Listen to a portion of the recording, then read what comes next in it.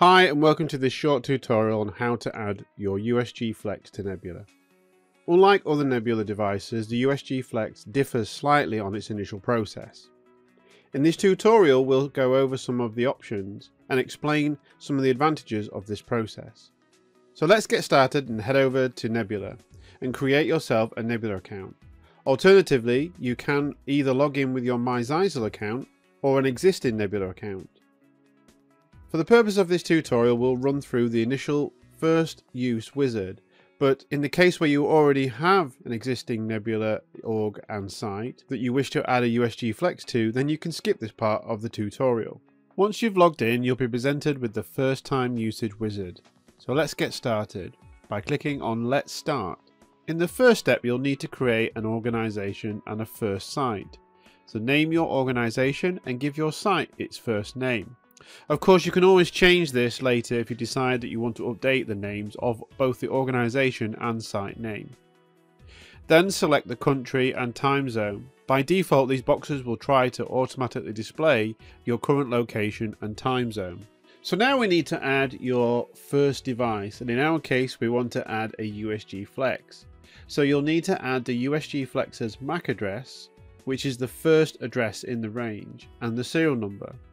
It's also possible to run a similar wizard via the Nebula app on Android or iOS devices. This gives the added feature of scanning the QR code located on the underside of the device or on the box. Once you've added the device, press Add and then Next. So from here we can skip the Wi-Fi settings unless this is something that you really want to configure, but this is used for Zyxel Nebula APs.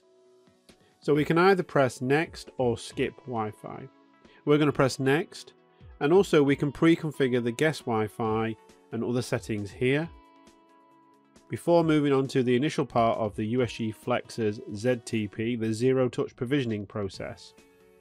So unlike other Nebula devices, the USG FLEX includes the ZTP process. The advantage here is that you can pre-configure the WAN side, i.e. the Internet Service Provider information. In a standard installation, switches and access points are normally handed DHCP from a gateway and are then able to automatically provision via the internet. But in the case of a gateway, it's often required to define the WAN side, i.e. the internet connectivity information, in order for the device to gain access to the internet in the first place. This means that even with a cloud managed device, you will need to access the device locally and configure these settings on the device before it can establish a connection to auto-provision the rest of its settings. With the ZTP process in place, you can predefine the WAN information. It can then be either pushed to the device via a URL link or via a USB stick to ease the deployment process. Both of these methods will be covered within this tutorial. So from this part of the wizard, you can select the WAN connectivity type. By default, it is set to DHCP, but you can also predefine either the static information like this, or PPPoE like this. After defining these configuration settings, you can select I will install the USG FLEX by myself, or select an alternative email address to send the information to. We will select I will install the USG FLEX by myself, meaning that the account holder logged in will receive the information to continue or complete the physical installation. By clicking Next, we will then go to a summary screen to give us the summarized configuration of the wizard. So now click on Go to Nebula Dashboard. As we want to import a USG FLEX with a bundled license, we will click on Activate 1 month trial period of the Pro Pack. This will then take you to the dashboard of Nebula as shown, and you will also be issued an email. So let's just check if we've got the email. Okay, so here's the email with the instructions on what to do with the two installations options of plugging it either into the device or how to use a USB. So we'll come back to this in a minute. We'll go back to the dashboard. So from here we can pre-configure the USG FLEX, maybe configure port configuration, port grouping information, We can define interfaces, even configure a new interface. So we'll add a VLAN, for example. So VLAN 10 with an IP address of 192.168.10.1. Maybe set the subnet to 255.255.255.0. We could configure DHCP as a server, maybe 192.168.10.10 with a pool size of 100. We can configure the DNS, the lease time. We can also add additional advanced functionality in here as well. Once we've finished, we can just press OK, and there we go. We have a VLAN configured. So of course we can, take the time to pre-configure NAT, VPN, firewall functionality, security services, and a whole bunch of configuration before we even deploy the device. So it's pre-configured and ready to go. So once you're happy with your configuration, we can now move back to the email with the information about how to deploy or the next steps. Okay, so here's the email which describes the physical process of migrating the device to Nebula. So first things first, you must have the device factory reset, so all on its default settings. And you also must have the device on the latest firmware at the time of this recording, which is ZLD 5.0.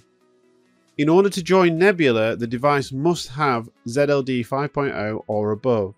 The support for Nebula was introduced after the launch of the USG FLEX, so you will need to check and upgrade if necessary. If you're unfamiliar with the upgrade process or firmware upgrade process of a Zyxel device, we do have knowledge base articles that cover the different methods. For this tutorial, I will use the ZON, the Zyxel One Network utility, to perform the upgrade. We'll plug into the device in the same manner described in the email. So in the email, it shows this diagram. So I've plugged my laptop into P4, which is clearly marked on the device, and the internet into P2. On the USG FLEX 100 and 100W, these are on the back of the unit, but it's still clearly marked in the same way. Okay, so I'll move over to the laptop attached to the device and I'll run ZON.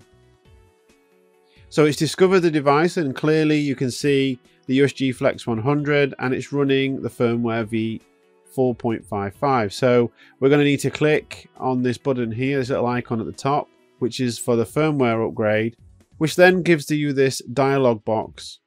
Okay, so under the online upgrade, it should show version 5.0 by default. But as I'm recording this slightly in advance of the official launch, I'll need to upgrade from my local PC. So let me just select this option and upload that. Yep, okay.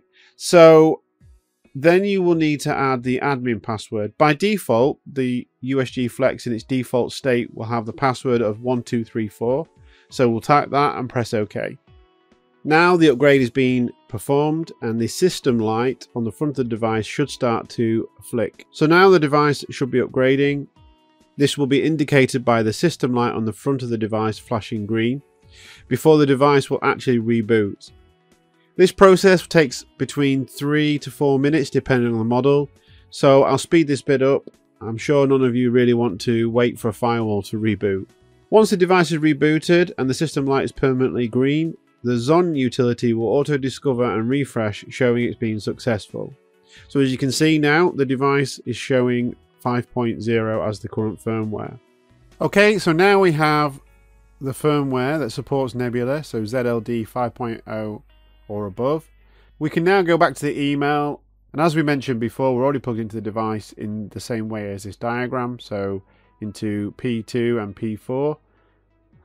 So we can now go ahead and click on the link, allow Nebula to manage my device from this email. You will then see this screen appear as it goes through the deployment before presenting you with a successful message. And if we click on the link, go to Nebula Control Center, here we're able to see the device is now online and managed by Nebula. Okay, so this was method 1, but there is a second method where you can use a new or clean USB stick. Attached to the email is a file that you can copy to the root of a USB stick. Each file created for a firewall is unique, so this means that if you're provisioning several devices, you can use one USB stick. Again, just like the previous method, the device must be on ZLD 5.0 and above. and it must be in factory default settings. Once you have placed the files into the root of the USB stick, plug it into one of the USB ports on your USG FLEX device. Reboot the device with the USB stick plugged in. Once the device has a solid green system light, you can go to the Nebula dashboard to manage the device. Please note that it may take a few minutes for it to appear in Nebula for the first time. Okay, so we've covered how to add the USG FLEX to Nebula.